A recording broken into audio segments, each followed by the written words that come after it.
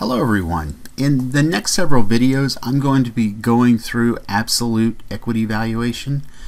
In this first video I'm going to talk about estimating the cost of equity or the required rate of return for equity for a firm. I'm going to go through several different methods on estimating the cost of equity. The three general methods I'm going to talk about are the capital asset pricing model, and we talked about this one in class already. And for this one, just some definitions. The excess return or the risk premium for a firm's stock is equal to the actual return for the stock minus the risk-free rate. The risk premium for the market is equal to the return for the market minus the risk-free rate. For the market model, we regress the excess return for the firm, and the T there indicates that this is a time series regression. We regress that on the excess return for the market, and from that we generate an alpha or an intercept and a beta, and then we use that beta in the security market line down below, which says that the expected return for the stock is equal to the risk-free rate plus the beta multiplied by the equity risk premium. And this equity risk premium we're going to estimate as the historic excess return, the historic annualized excess return for the market, although there are other ways to calculate that. That's what we're going to use in this case. Okay, so let's go to, I've made up a big spreadsheet here. I'm not going to give you this completed spreadsheet. Instead, I'm going to show you how to calculate each thing in it. I'm going to give you kind of a blank one. It's going to have some other things filled in, but I'd like you to follow along with me, and I'm going to walk through just everything I put in here. So what I've got over here, and this is where we're going to start, are the identifiers, and these are the identifiers we use to pull in the information from Capital IQ.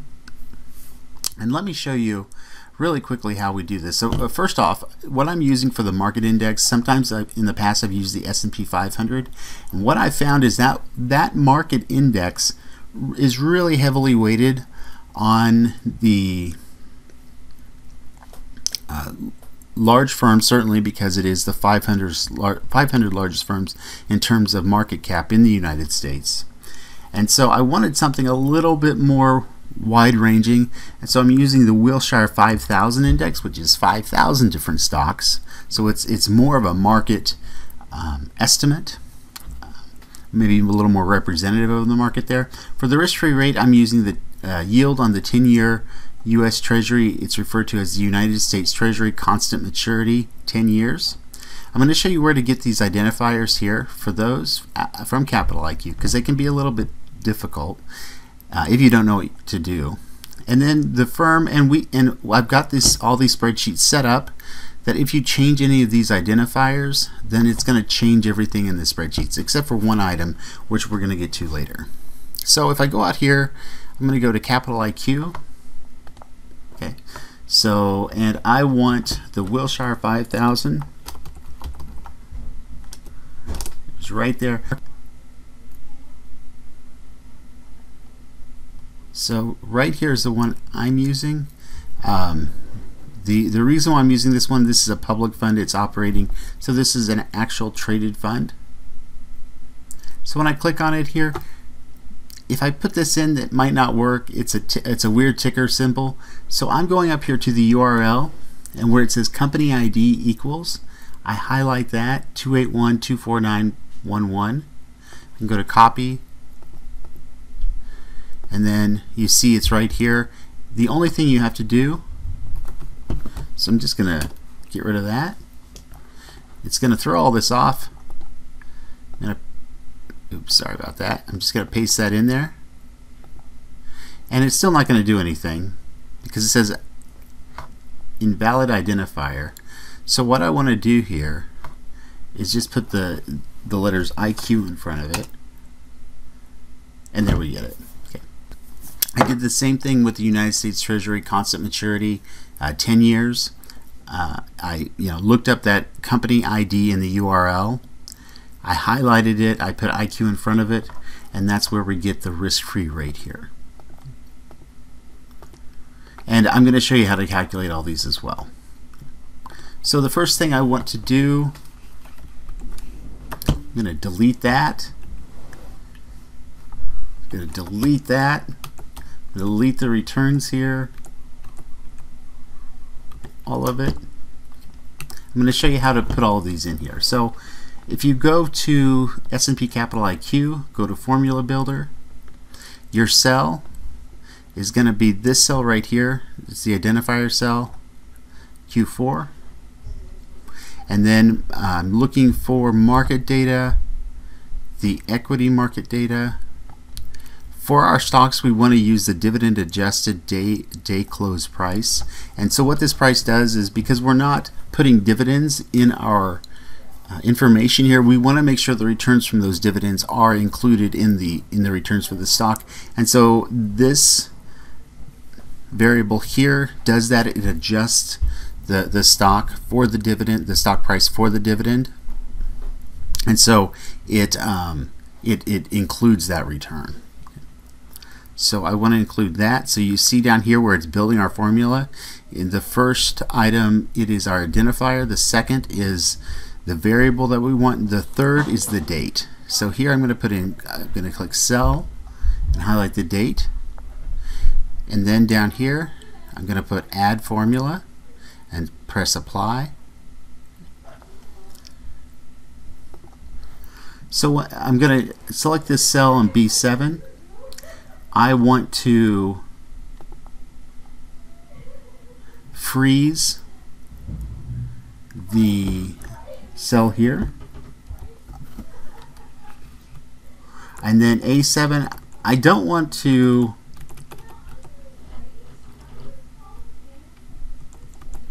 actually, I'm just going to leave that one alone. For the market price, I'm using again the Wilshire Mutual Funds Wilshire 5000 index. Going to go back into my formula builder in this case, and note that I put the cursor on the cell before I open up the formula builder. That's important, or you'll just keep putting the different formulas in the same cell. So in this case, my identifier is Q2. Again, I'm going to go to equity market data, the last sale price. Well, actually, we'll do the same thing. Dividend adjustment factor, and as of the date, and again, click that date right there. So again, my identifier, my variable, and then my date. I'm going to add the formula. Press apply. We're good there. Okay. So now what I can do, again, I'm going to go over here where it says Q2 and put in F4. And then I can grab these and I can drag them all the way down. So I'm doing 60 months worth. My return for Pepsi is equal to the natural log of the most recent price divided by the previous price. So that gives me my monthly return. They did not have a good month there in February. Market return, we do the same thing, so I can just drag this over here. The risk-free rate, for this I'm going to do actually what I just did before for the last two. I'm going to go to Formula Builder. My cell identifier is going to be Q3.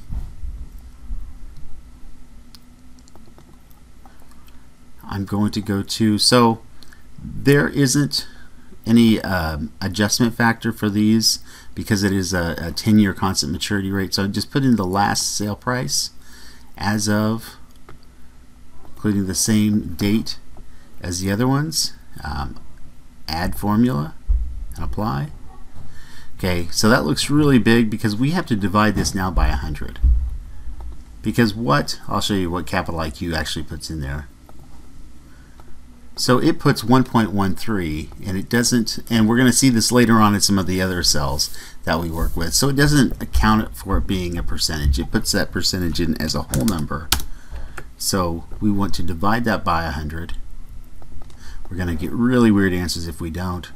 And then we can calculate Pepsi risk premium, which we're going to use later on. We don't really use in this on this sheet, but we're going to actually use this later on for something we're going to do. And that's going to be equal to the Pepsi return minus the risk-free rate. And actually, I apologize, I need to do one more thing. Go back here, instead of dividing by 100, divide by 1200. The reason why we're doing this is because that rate, that 1.13, is an annual rate as of that date for the 10-year. We don't want the annual date, we want the monthly or the periodic rate. So we're dividing by 12, and then we're going to divide that by 100 to get it into a percentage form. So we're going to divide that by 1200. Then we're going to do the same thing with the market risk premium. We're going to take the market return minus the risk-free rate. And again, this is a monthly rate, the monthly periodic rate. These are also, they just had really awful months. So oftentimes we would expect to see this large of a return for an annual return, or hopefully not see negative ones, but in terms of size, that large. But they just had a bad month that month. So that's what we got. So I'm going to pull that down. Oops. Oh, okay, here we go. Apologize for this. I forgot to do something here. I'm going to go up here. I'm going to press F4. There we go. And that'll work now.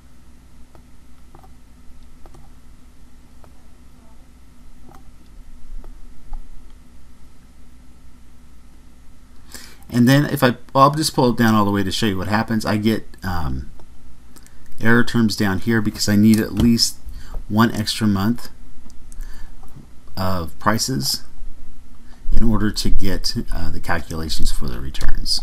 All right. So now we have that portion of this filled out again, and I apologize.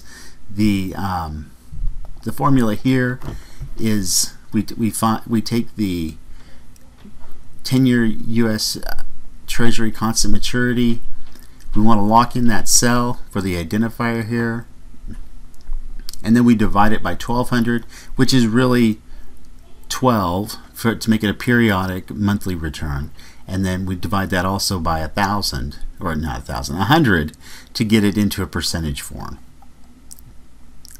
So here I've got the regression, but I'm going to show you how to do this, all of this here. So I'm going to delete this.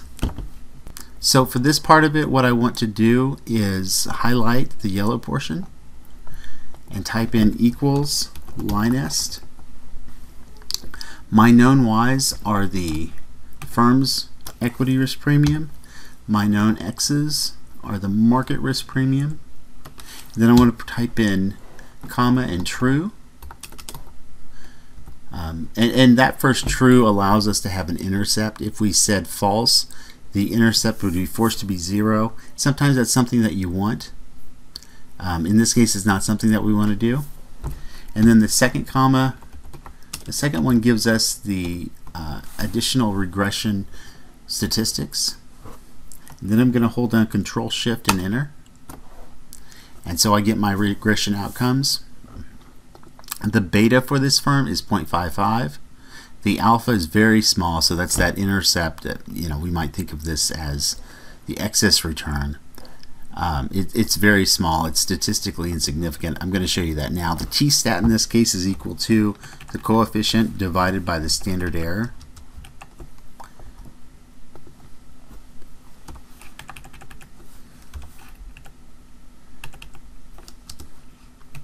The p-value, put in equals t dot dist dot 2t. So this gives us the t-value from a two-tailed distribution.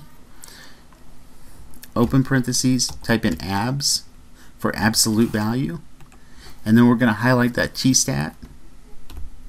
And so the reason we do this is because we want to know, we want to use the absolute value of that t-statistic. So if we have a negative coefficient up here, what would happen if we didn't put that abs in is we would get an error term for our probability value.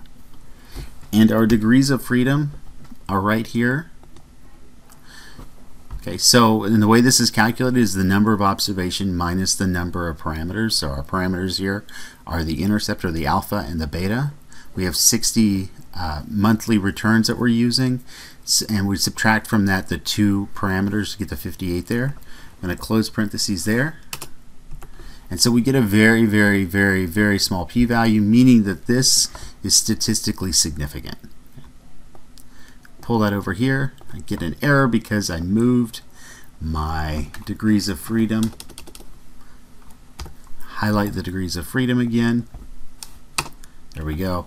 It is not statistically significant. It is well above that 0.05 threshold. All right, so the risk-free rate, I'm going to show you how to calculate this. We're going to use the annualized average risk-free rate for the time period. So here I'm going to put in equals 1 plus the average of the risk-free rates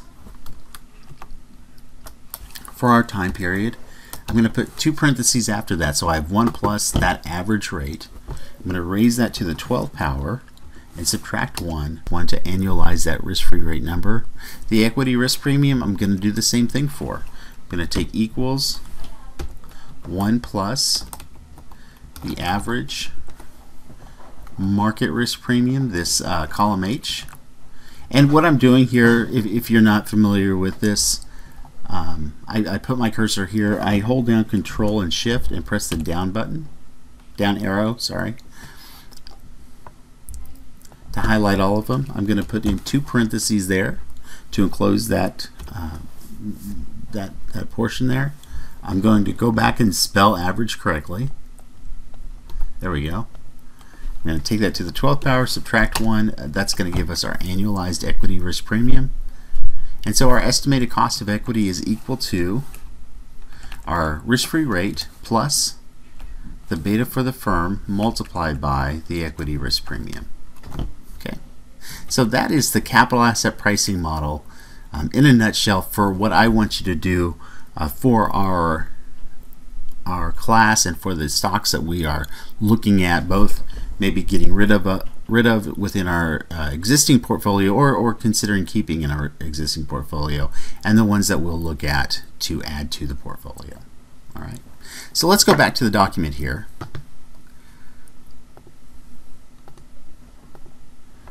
So we calculated the the expected return for the capital asset pricing model. The next one we're going to look at is the discounted cash flow model. And so this says the expected return for a stock is equal to the dividend yield plus a growth rate. I'm going to take you through 3 different ways to calculate that growth rate. There are other ways. These are 3 kind of wide-ranging ways, taking different approaches. The first method is called the retention growth rate, and for this we're going to take the return on equity for the firm multiplied by 1 minus the payout ratio. So this DPS divided by EPS is equal to the payout ratio. 1 minus that is referred to as the retention rate. So it's ROE multiplied by, I'll just put this in here,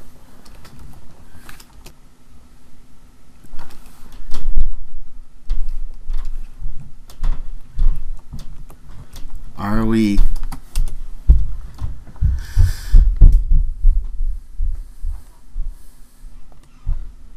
times the retention rate.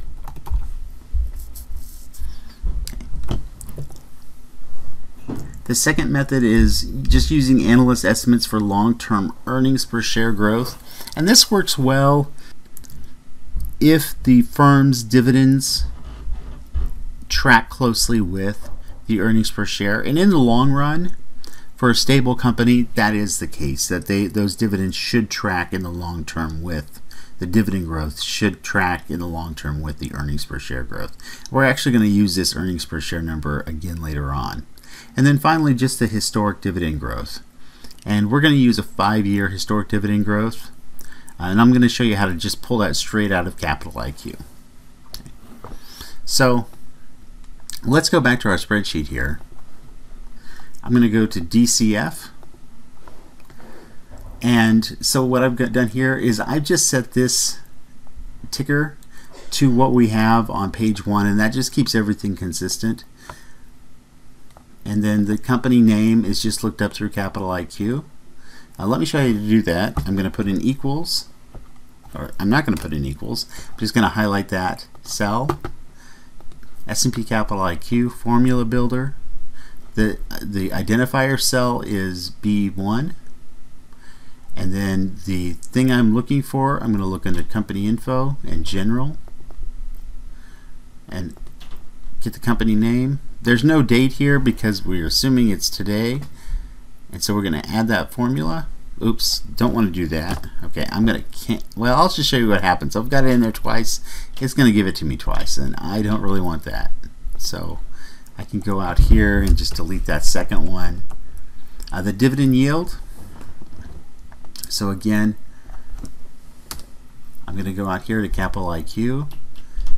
Oops. Try that again. There we go. I got a little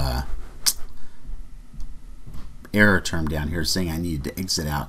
When that happens, I usually just move to a different cell and then move it back. If you run into problems with that, let me know. There are some quirky things that happen sometimes.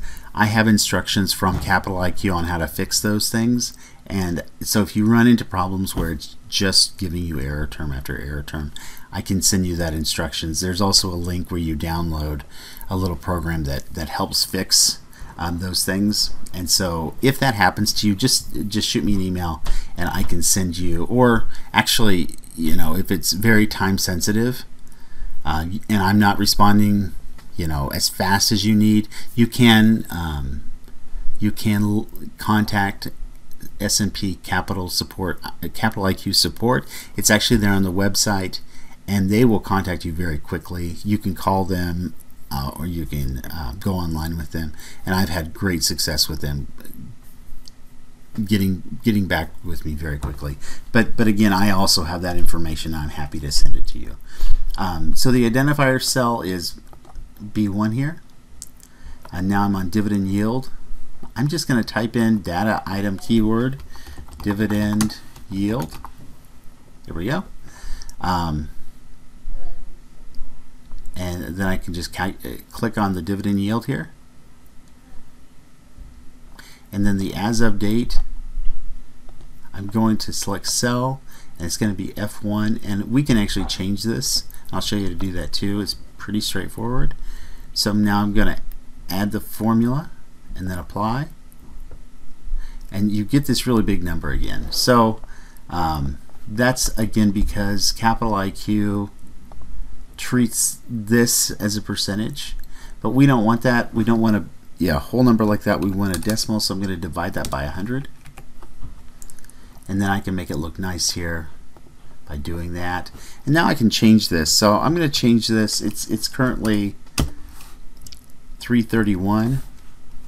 I'm going to change this to March 20th.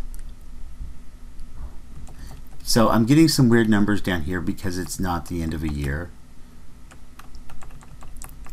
And I'm going to show you how to put these numbers in too.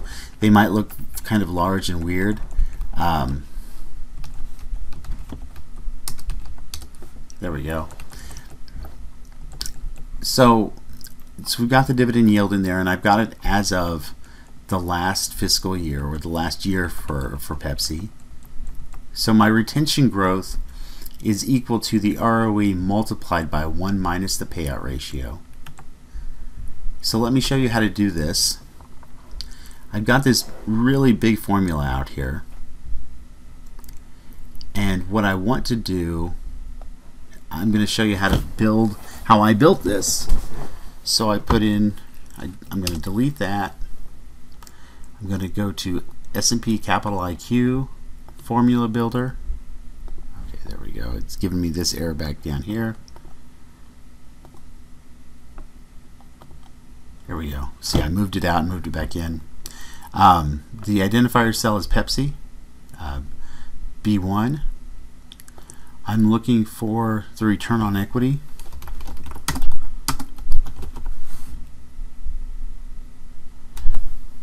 So I'm going right here, return on equity percentage, financial ratios, and then I'm going to have to operate a little bit on this next cell. So I'm just going to put in cell and as of 12/31/2019, and then I'm going to show you how to make some changes to this.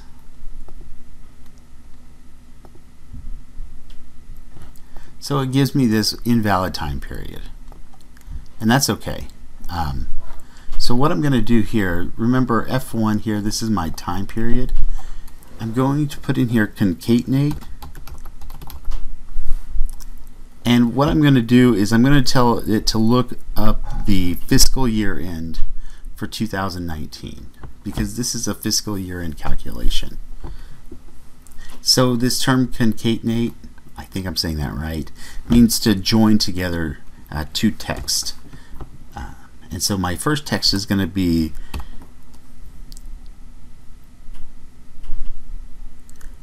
quotes FY, and then my second is going to be year, and then I'm going to highlight the date up here.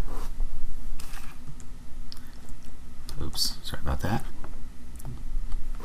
So what this does is it's going to take the FY, which stands for fiscal year, and then the year portion of the date in F1 or 2019. So it's going to say look up the return on equity for the fiscal year end of 2019.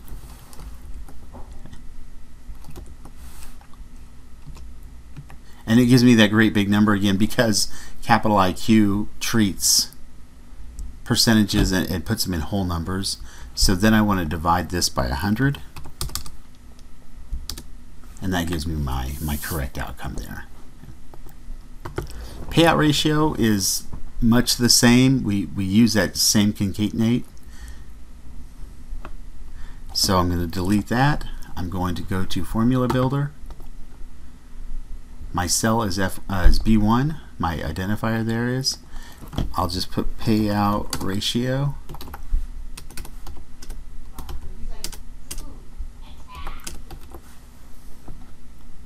It says IQ payout ratio. And then I'm just going to put cell and as of F1, add formula and apply. So again, it's going to tell me I have an invalid time period. So I'm going to solve this the same way.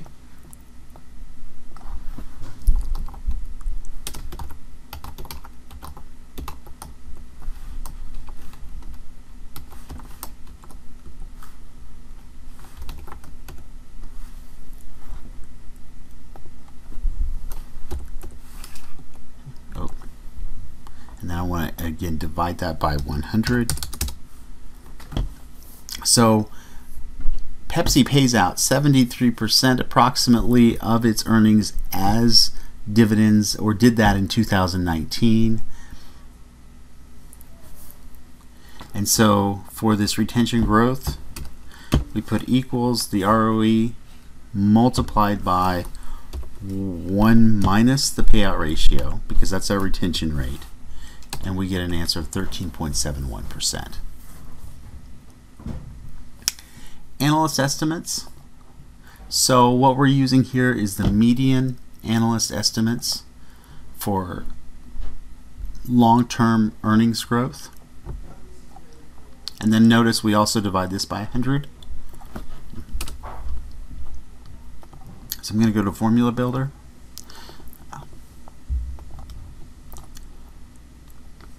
My identifier cell is again Pepsi. And then I'm going to go to estimates and long-term EPS growth rate median. And then I'm just going to press the add formula and then apply.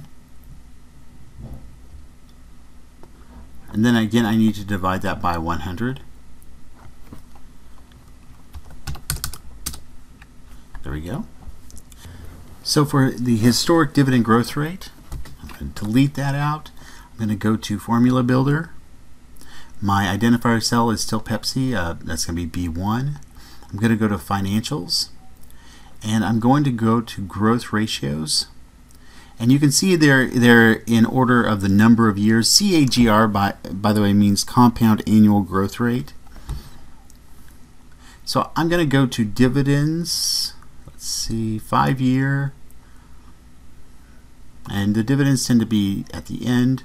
So dividend per share, 5-year compound annual growth rate. And my cell is as of 12/31/2019. I'm going to add that formula and press apply. So again, it's got an invalid date. So I'm going to fix that by putting in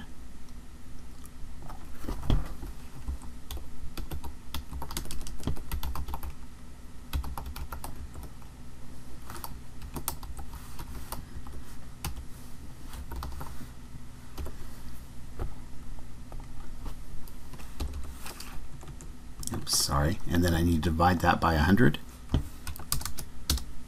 So the historic growth rate as of the end of the last fiscal year was 8.41% per year. All right. And so now I have my 3 estimates for the discounted cash flow model. The first is 16.51%, and I'll tell you for Pepsi, and this is why we do multiple different estimates. For Pepsi, their ROE is really high because they have taken on a lot of debt over the past 10 years and used that to repurchase stock. And so they've changed their capital structure in such a way that it really pushes up that ROE.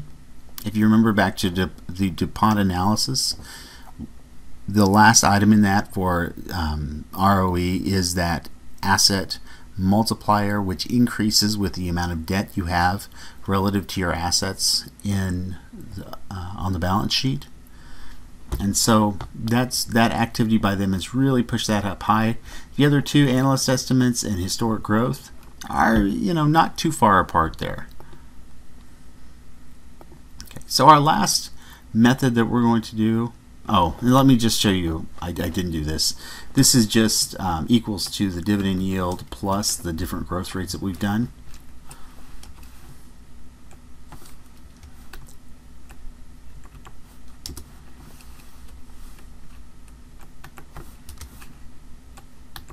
There we go. And that's how we get those numbers. All right, so the last approach we're going to take is the bond yield plus risk premium. And this is the only place so far I haven't found a way to upload a piece of information about the firm. So the one thing that you'll need to look up is the yield on the firm's long-term bonds. And we're going to use the 10-year bond for Pepsi in this case. Which this is kind of unfortunate to me because I really like being able to just put that ticker symbol in and have everything update. And so far on this workbook, everything will update with the exception of this one number. So you have to make sure to look up this one number. In the next video, when I talk about the cost of debt, I'm going to show you a way to estimate this number if it's not available. So there is an estimation approach out there that you can use to determine this number. But let's go ahead and look at where we would get this. So I need to log back in.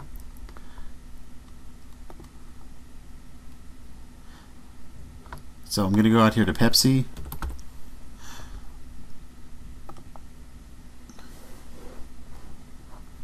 And then I'm going to go down here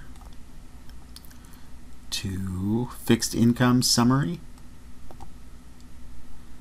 So for some companies that don't have bonds, there's not going to be anything down here, and for that you're going to do an estimate. But in this case, we can look at the 10-year benchmark security for Pepsi, and it's 2.281%. That's the yield to worst. They have a good bond rating, an A+ bond rating from Standard & Poor's. So we're going to go ahead and use that number. If that number weren't available, let me show you where else to look. So if that number were not available, you could go to fixed income, security summary, and it's going to put out all the securities that they've got outstanding. You can see there are many, and we want to look for the one that has this is the maturity date here, about 10 years to maturity. That's the one we're looking at right now. That's that 2.281%. But they have more out there. So I'm going to go back here. I'm going to put in 2.281%. And so now I'm going to go through and calculate this, but let me go out first to the document and show you what we're talking about.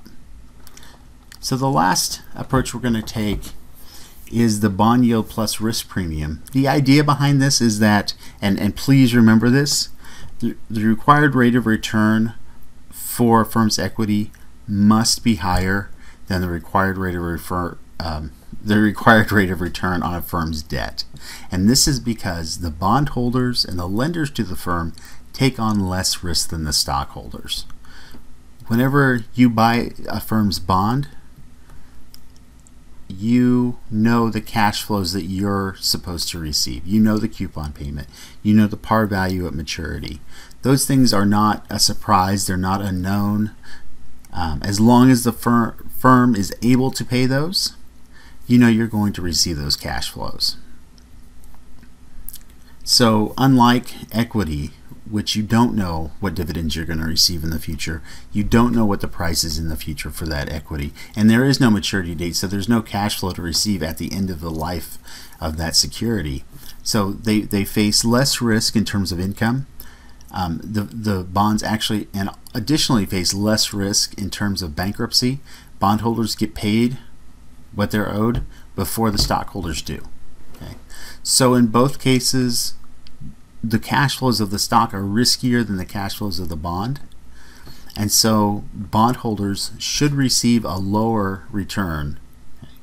Now, bondholders should receive a lower return or have a lower expected return than stockholders, because if stockholders had a lower expected return, they wouldn't invest in the stock. If they wanted to invest in the company, they buy the firm's bonds because they're less risky.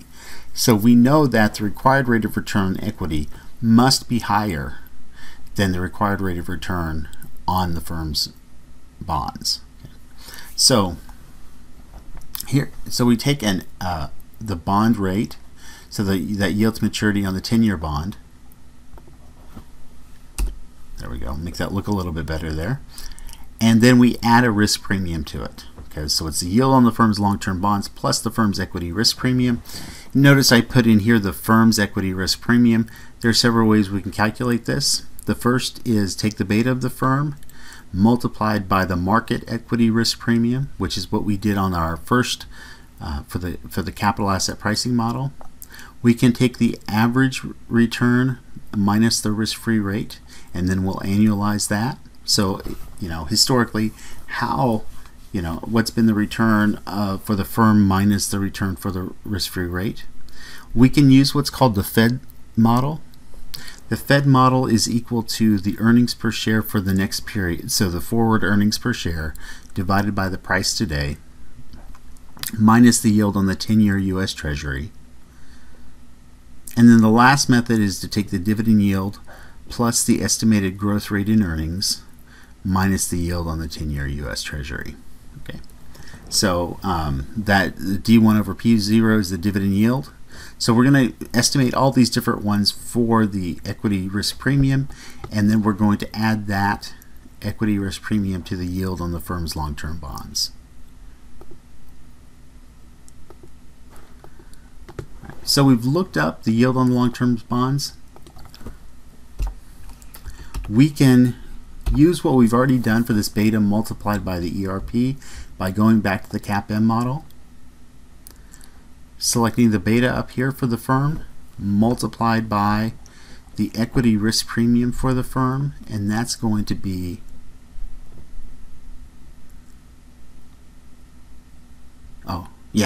not the equity risk premium for the firm, the equity risk premium for the market, and that's what we've already calculated down here, the equity risk premium, and we get 6.66. Oh, yeah, that's right. The next one is the Fed model. This one's a little more complicated. So the first thing we want to get is the forward earnings per share, or the forward price to earnings ratio. So let me show you why. Let's go back out here to the document. So EPS 1 over P sub 0 is the first number we want to use. The inverse of that is the price to date divided by the forward earnings per share, and that would actually give us our forward PE ratio.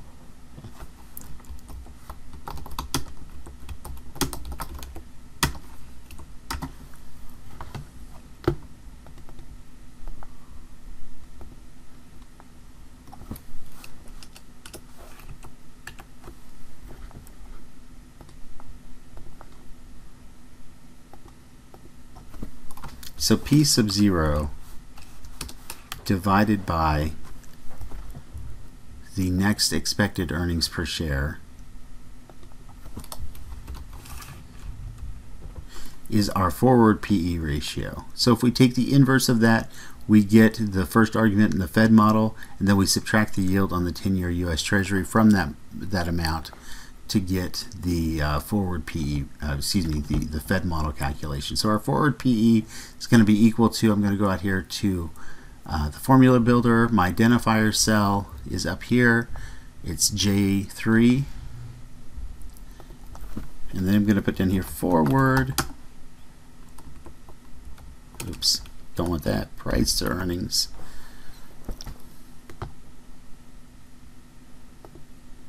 So my forward PE, and then I'm going to put in my date up here, or actually as of date. No, I want to get rid of that.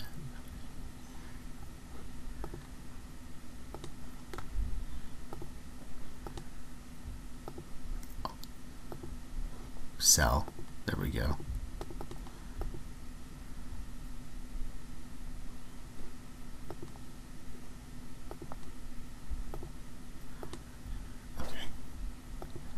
Alright, so for my forward PE ratio, I want to select my cell here, go to Formula Builder. My identifier cell is Pepsi. I'm going to go out here to Trading Multiples. My forward trading multiples is my forward price to earnings ratio here. And then I want to use the as of date from M2, add the formula, press apply. And I get a forward PE ratio of 20.65497. And then my risk-free rate, I'm going to also use the formula builder. My cell identifier here is going to be my 10-year U.S. Treasury. And then I'm going to go out here to market data and equity market data, and then the last sale price as of the date in my cell up here.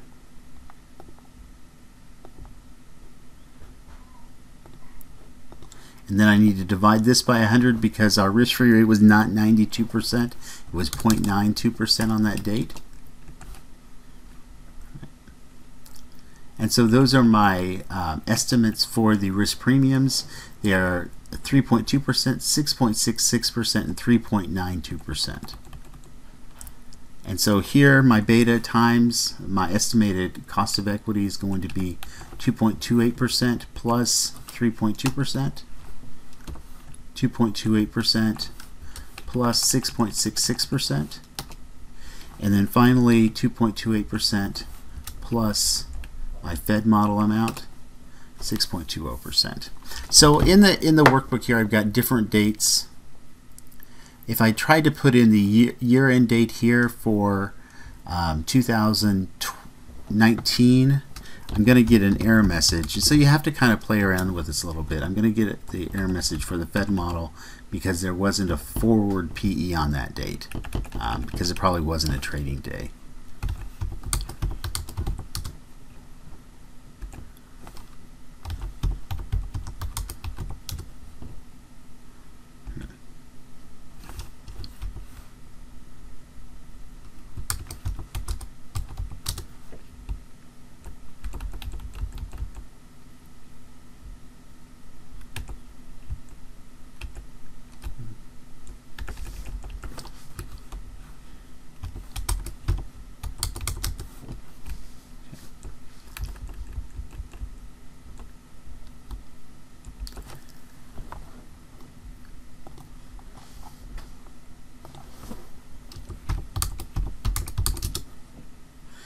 So on this sheet, I have to use the 2019 date because we don't have a fiscal year end date for the ROE.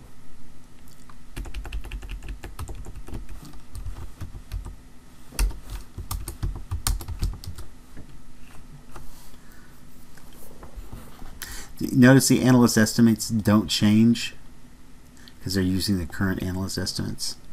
And then finally back here, we don't have a date. We're using the last 5 years worth of returns. You can always change this up a little bit. So if we get into a new month and you want to include that, you can actually start with this date and then go a few months before that and then drag it down the rest of the way, and that'll change all of your information here. So let me just show you a more difficult one. So for Pepsi, we get an estimated cost of equity from the CAPM of 5.47%. And that's, remember, the beta here is low, and so that's going to give us a low outcome for this number. Our discounted cash flow estimates are 16.51, 9.88, 11.20. And then finally, our bond yield plus the risk premium, 5.48. Again, you're using the same information here that you're using from the CAPM model. So the CAPM model was 5.47. The bond yield plus risk premium, 5.48. Historic firm risk premium, 8.94. And then finally, the Fed model, 6.20. So we get a wide range of numbers, and really your job at that point is to kind of think through how each of these is calculated, and from that range of numbers decide on a reasonable estimate of the cost of equity. So for example, this 16.51, we know this ROE is high because I told you, but we know if we looked at the financial statements that ROE is high because Pepsi has been changing their capital structure. So the question is that change sustainable? Can they keep doing that? And the answer is no. They can't continue to keep, and they've actually slowed down on this. But for a while they were issuing a lot of debt and using the proceeds to repurchase their stock. At some point, they're going to run out of stock to repurchase. And so, or they're going to get to that place where they want to be with their capital structure. So it doesn't make sense for us to use that number because that number is not sustainable. So this number here, this retention growth rate, is not sustainable. That's not a sustainable retention growth rate. Our analyst estimates and our historic growth are kind of close together there. So they're not terribly far apart. So we get these two estimates, 10 to 11% for that. We get 9% here for this estimate. And so maybe that's the range you want to think of, 9 to 11%. When we get down to the actual valuation, I'm going to show you how to conduct a sensitivity analysis where we can actually come up with several different estimates for the value of the firm based on these different numbers that we're looking at.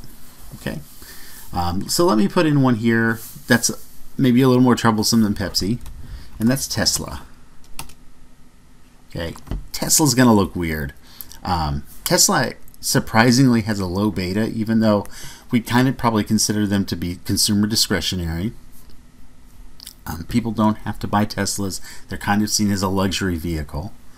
And yet they have a very low coefficient, probably because the folks buying Teslas aren't really, I don't know, too dependent upon the economy.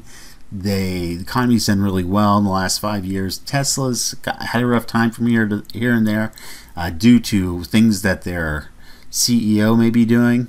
The R-square for this is extremely low, even for an individual firm.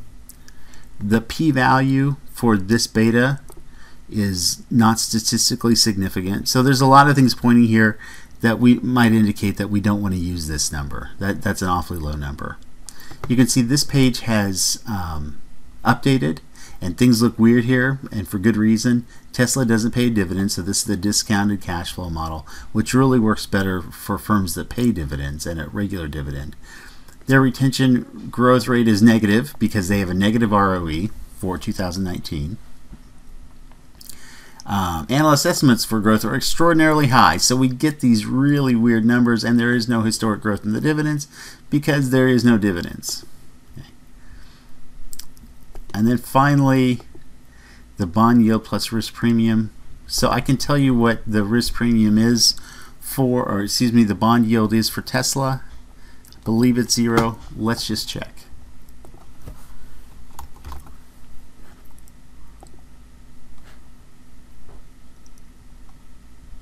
Oh, they do have some bonds outstanding. I didn't know that. Well, actually, you can see your retail notes. So these are actually loans. Some of these are loans. Let's go out here and see what we can do. So we've got some here, April 2nd. And this is, oh, so notice this is Tesla Energy Operations, not Tesla Inc. Let's see what we can find here. So our kind of our closest here, yield to worst, they don't have a great credit rating, 6.785. Okay, so that's what we're going to use here.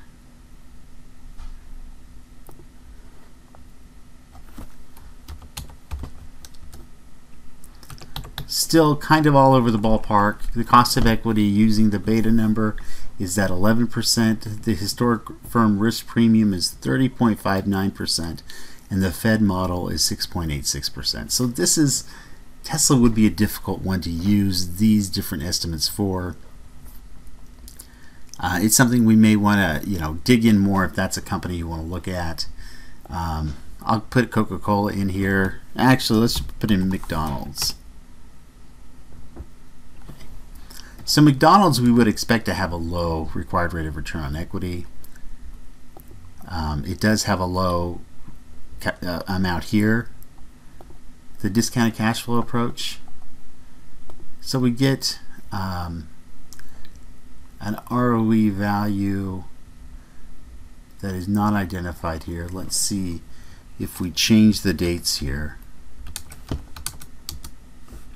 We don't get anything there.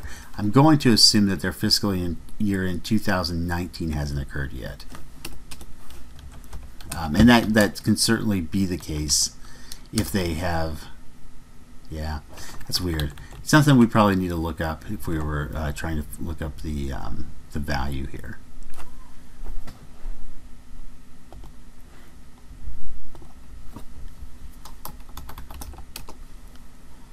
Let's look up Apple. So we can see here their R-square is decent for an individual company. They have a high beta, which isn't surprising. Their cost of equity is 10.4% according to this. For the discounted cash flow model, let's put in the last year end. We get a retention growth rate of 42.68%. That's probably a little bit high. These other two are fairly close. Analyst estimates at 13.94%, historic growth at 11.56%. The CAPM was 10.4%, so those three estimates are actually kind of close together. They're all fairly reasonable estimates. The bond yield plus risk premium, again, this historic firm risk premium is high. That's because Apple has done very well recently. We need to go out here and look up their bonds. They do have some debt outstanding. So I'm going to go to the summary fixed income.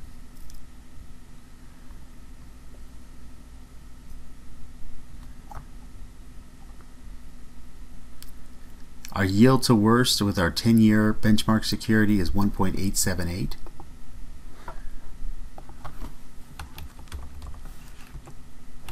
And so that's going to give us a beta times the equity risk premium of 10.01%, the historic firm risk premium of 17.41%, and then using the Fed model we get 6.12%. So we're getting several of these estimates that are consistent. 10% here, discounted cash flow model, 14% and 12%. CAPM model is 10% or 10.4%. So we're getting several different estimates. So if I just had this beta times the ERP estimate at 10.01 and the CAPM at 10.40, those are going to be strongly related because they're using the same information or similar information to get to the same place. But looking at this discounted cash flow model, these are a little bit higher, 11.5% and 14% approximately. This is 10.1, 10.01, this is 10.40. And so I would say, you know, when we do a sensitivity analysis, we want to include that range in there to see where our prices come out. All right, so this is it for this spreadsheet, this workbook. We're going to add onto this workbook in future videos. Please let me know if you have any questions.